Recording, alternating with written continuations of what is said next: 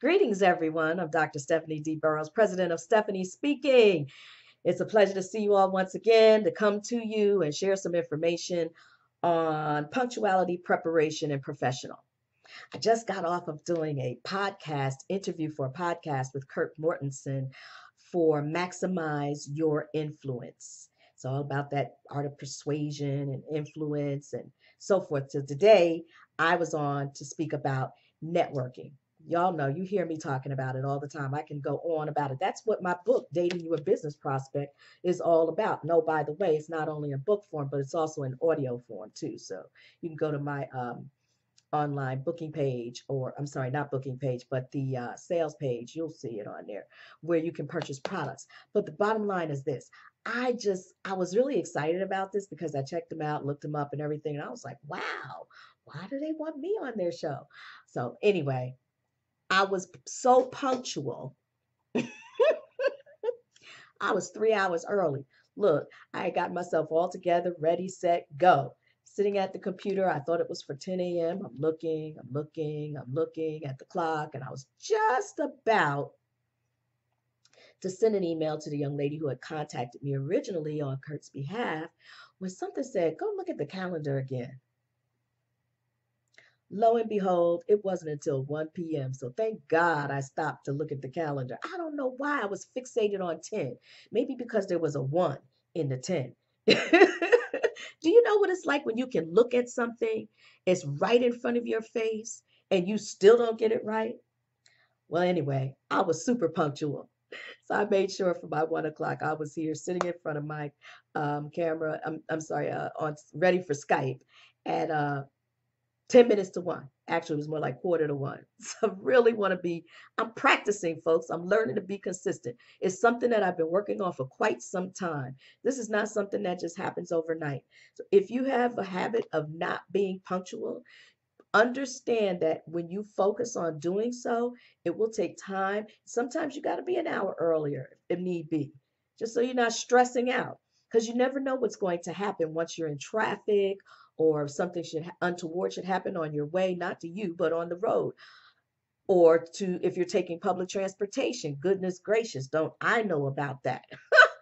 Uh, took Amtrak train to Maryland back in April and ended up in a train derailment. So it was like, what, 8, 9 hours later before arrived at my destination. But guess what? I left the day before. So I would be what would be on time without a shadow of a doubt. So that, talk about punctuality. I'm really, really focused on that, working on that. Do I mess up? Yeah, but I mess up where I know it's not going to have that great an impact. But when you know it's something that's going to have an impact, you don't want to get there right on time and not be calm, cool, collected, time to think about what you're going to say or what you're going to do.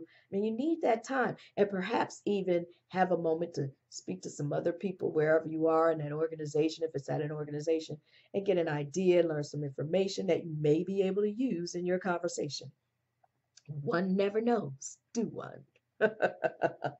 I just encourage you to work on being punctual for anything that you're attending, especially your meetings, your sales meetings, or your networking meetings, your matchmaker meeting. Oh, please, for the matchmakers. You know what this dating your business prospect is about? If you look at the bottom and you get a chance, when you purchase this, make sure you read the subtitle. Even though this is all, you can use this for any type of networking. I stressed matchmaker meetings, practical strategies for successful business matchmaker meetings. Now, I can tell you, I know of people who have come late way too often, and it has totally disrupted the flow because everything has been scheduled. And it leaves a bad taste in people's mouths. If you're going to go meet with someone and you get there late, depending on how late you are, someone else might be in that seat taking your space, taking up your time because you were late getting there. And it doesn't leave a good impression. I just encourage you when you go into a matchmaker meeting or say you're going to one of the federal government's industry days, if you have made an appointment for a certain time, get there well in advance. Punctuality doesn't mean when you walk in at the moment. No, you want to get there in advance so that you have time to prepare yourself and to be ready to give your best when you sit in front of that person. If you're walking into a networking event, there's a lot going on, and you know, Sometimes if people really know who you are, they're looking for you. They want to know where are you and what took you so long to get there. That's the one thing you don't want to walk into a room to, and somebody's like calling your name out. I've been looking for you. Where have you been? Oh gosh, please, no. Then they calling your name out and everything. So no, you don't want that to happen. And I'm speaking from experience. Anyway, I talked about punctuality, preparation. Just be prepared. Take time out well in advance before you go to anything. And reminding you, I talk about all of this in Dating Your Business Prospect. But you want to be prepared in advance. You want to be prepared mentally, emotionally, physically, your appearance. You've thought it out in advance what you're going to do. You've done your homework. You already have an idea of who's going to be there. If you signed up for matchmakers, you signed up for specific times with specific organizations. So you should have looked them up. You should have gotten information on them, and even try to find information if you can through social media, online somewhere. Google them for the person you're going to actually meet with and speak with, if you have that person's name. And in many cases, you will. Everybody pulls their matchmakers together differently, so it's not the same across the board. But if you have the opportunity to have that information, do the homework and look them up and research them. And this way, you'll have something to say that is a little bit more personal. If you can weave that into the conversation, you should be able to, because there are times when you have the opportunity to just speak to them one on one as people and have a good time. I had someone that I was moderating a matchmaker, a major matchmaker for another organization. And I brought someone came to me and said, Stephanie, I really want to meet with that person. So and so and so. I said, okay, hang around. When I see that they don't have anybody at their table and the person who is supposed to be there hasn't come after 5 minutes, give them 5 minutes, then I'll bring you over. Well, that happened. It happened. He hung out. He was cool. He was chill. And when he got finished, he came over to me and just thanked me profusely. He said, we had the greatest conversation. Did you hear that? Conversation. They're people. Don't be stilted and, come prepared, already knowledgeable. That helps you to be much more comfortable because they had so many similarities in terms of their wives. They went there, in terms of schools. There were at least four different things on a personal level that they related on. And then they got the business piece in too. But it was so much easier because they'd already related on a personal level. Now, I'm not going to say that's going to happen with you for everybody. No, probably not. But maybe on a much not as heavily as it did for them. He was just so excited. He says, we're going to be following up, blah, blah, blah, blah, blah. I gave him some examples and samples of what we could do, blah, blah, blah. He was so excited. I was excited for him. So preparation, just be prepared. There's so many different things to be prepared with, but that's all in the book. And then there's the professional.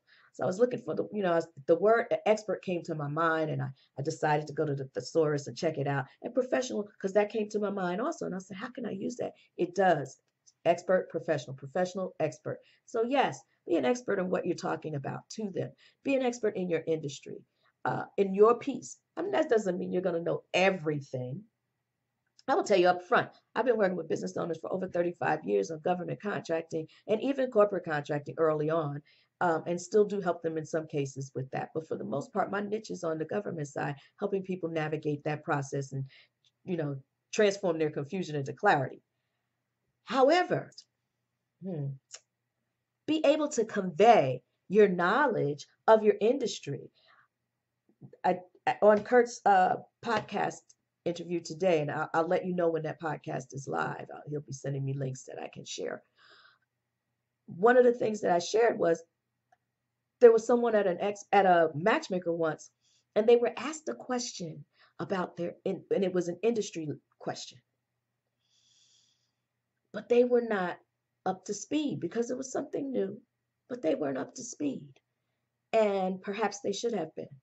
Yeah, they should have been. May not know this, but it didn't bode well for them with that individual who was the table host. And I know because I asking people, or actually I was surveying the table hosts afterwards. So I just wanted to share that with you because if you are punctual, you will be in great form. And not only that, but you get a chance to network with other people prior to your appointed time for your matchmakers. Or when you get there early, sometimes that's the best time to get to that person that you really wanted to speak to, that so did everybody else. And you may not have had an opportunity had you waited until later. So being punctual, it sets a tone. People recognize that. They pay attention to that. It says how you're operating in your business. It says whether or not you're going to be on time when you're doing some work, you know, on a contract with someone. Are your staff going to be on time? Are you going to have an eye and an ear and the mindset for your business and anyone representing your business being on time, and they're following you because you're the leader. Punctuality counts. Preparation. But for one, the one thing I really want to get across to you is whoever you're planning to meet with, and make sure you're intentional about who you're going to meet with and speak to, that you've done the homework in advance. And then professional. Be professional, of course. Look professional. Yes. Do not come. And I love my contractors, yes, because you know I spent a lot of time in the field with contractors on construction sites back in the day. But don't come to a networking event looking like you just came out of the field. And make sure that you are an expert in what you do. You may not be an expert in everything because that's not going to happen in your industry, but in what you do, your piece, your niche. Okay. So God bless each and every one of you. I just wanted to share that all with you. I know I went a little long on this, but I did want to get that information out to you. Have a blessed day.